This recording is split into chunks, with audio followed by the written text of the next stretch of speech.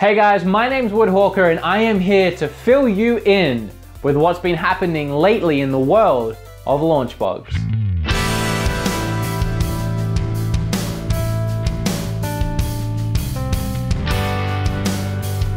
Recently I started a new series on this channel called Top 5 Video Games to Emulate, where I look through certain systems and I find games that would be best suited to emulation using services like maybe LaunchBox. So far I've done Genesis and NES, and I'd really appreciate it if you went and checked them out. The links are in the description below. Let me know what you think and suggest other systems for me to cover. I'd like to tackle some of the ones that are a little bit more obscure, like Virtual Boy. Moving on to some news, we've added some features into the new beta update. Should you say beta or beta?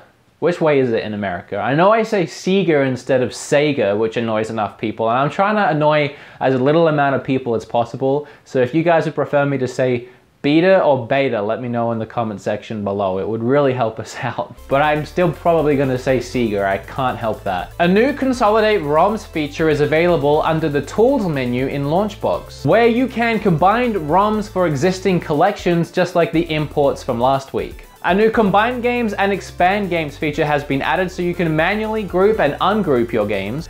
You know, I'm getting really good at this whole LaunchBox thing. I'm really new to the team, but I'm learning the ins and outs, how everything works. When I stand here and say things to you guys, I actually go ahead and research and figure out what these things mean and ask Jason, hey, what is this I'm actually saying? And it's teaching me a lot about using the software, but automatically version field population on imports. Hey, I'm just a gamer, guys. That one's going a little bit over my head. I think essentially it means show all game versions under view, show versions in LaunchBox.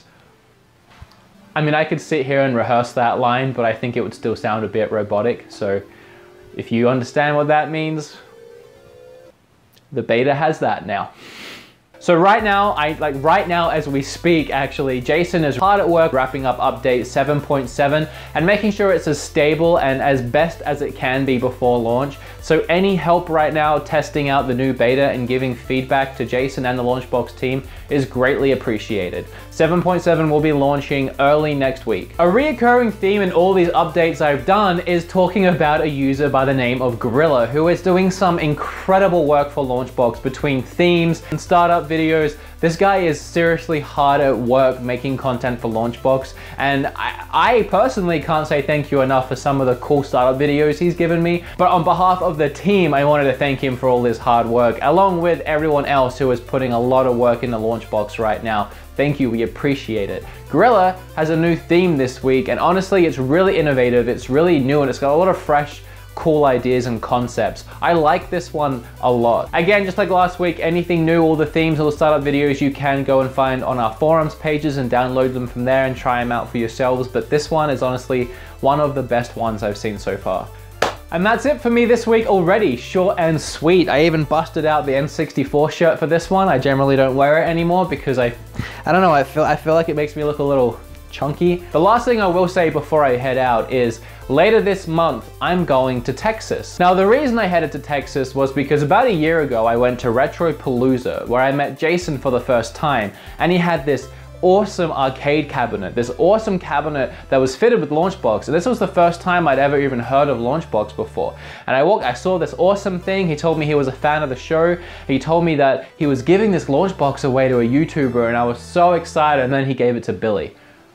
I guess it makes sense because Billy lives like down the road, so it was easier to give it to Billy than to give it to someone who was going back to Canada.